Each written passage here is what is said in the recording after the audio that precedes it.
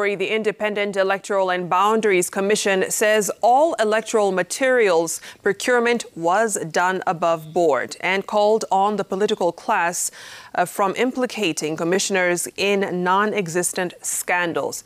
The commission also promised to hold a stakeholders meeting to deal with a political party's concerns.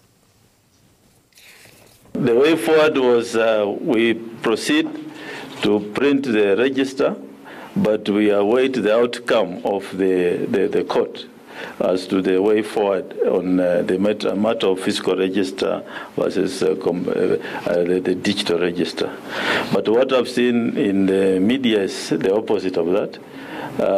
Maybe we need to have that conversation again, because at this rate, then we are not waiting for the court case. We are having conversations through public rallies, and then the commission is put in a situation where we really don't know what to say. But I thought we said, let's print the register, wait for the court determination, then we follow through. But perhaps we could then have another meeting with the stakeholders and find a way forward, because this is our country. We don't have the law does not act retrospectively.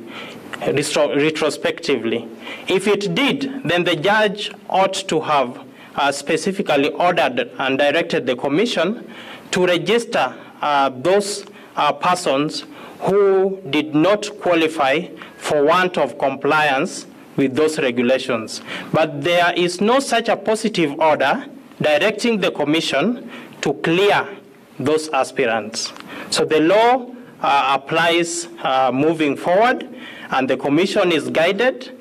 The commission has a feeling that that judgment is not sound with respect, and has filed a notice of appeal in that respect, and is applying for a stay of execution of that judgment.